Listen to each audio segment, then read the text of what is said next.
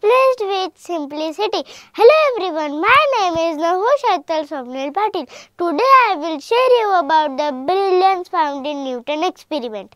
Well, he once played in sunlight using a glass block called prism. Guess what happened? The light turned into a bunch of pretty colors.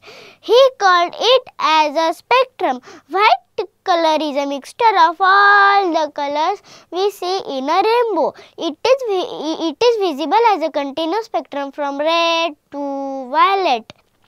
Different color of light have different wavelengths. Even simple things can be full of surprises. It is a reminder to stay curious and find some cool stuff in everyday things.